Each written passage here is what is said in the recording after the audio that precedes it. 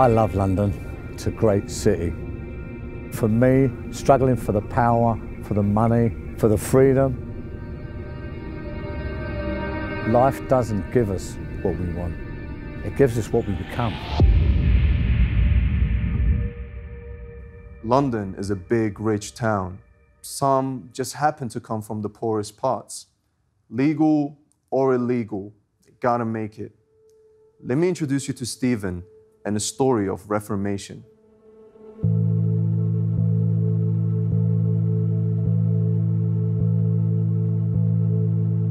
How did you end up in this criminal world? What was the first step? What was the first experience?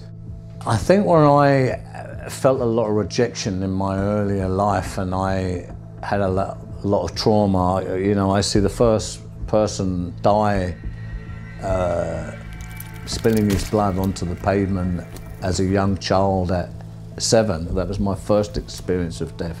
There were to be many more, but you know, I carried this stuff and it shadowed the world for me. So really I was trying to belong, you know, and I was kind of moved towards other lost souls, kind of lost guys in the early years, and took a leading role. I was very angry. Would you say that the world we're talking about in the UK can be compared to the world we know from movies in the States? Are there similarities between that and the lifestyle in this country? The movies sensationalize it, we know that, right? But there are a lot of elements of truth in this and in this.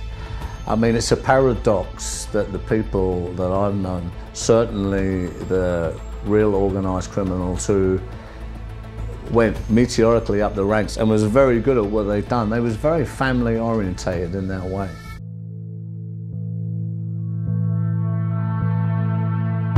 Can you give us any details about the way the criminal world cooperates with police? The truth is, anyone at any kind of level of any kind of experience in serious crime will be aware of. You know, we knew, you know, and there's been many, many cases after of people you would never ever think of had been in bed with the police for many years.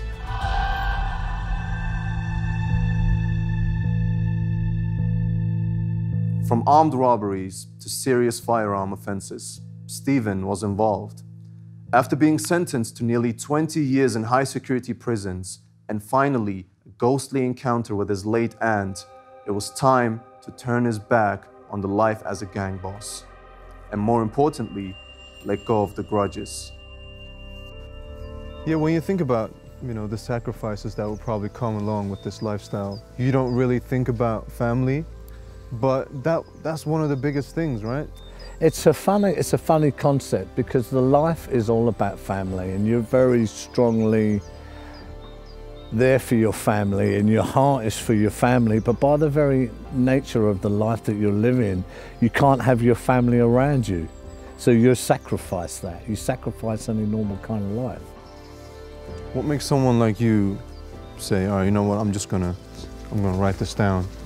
Putting it down on paper in a safe but really, really human and authentic way, not just to purge a lot of the traumas and stuff that I had from the past, but to really improve as many people as I could out there to, you know, to really stop them having the intensely painful journey that I had, unnecessarily.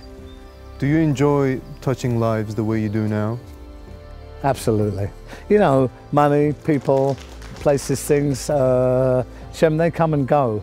But you know, to me, I can't see any better example of a life journey and a purpose of someone's life here, in that they would improve and touch, you know, and empower as many lives as they could.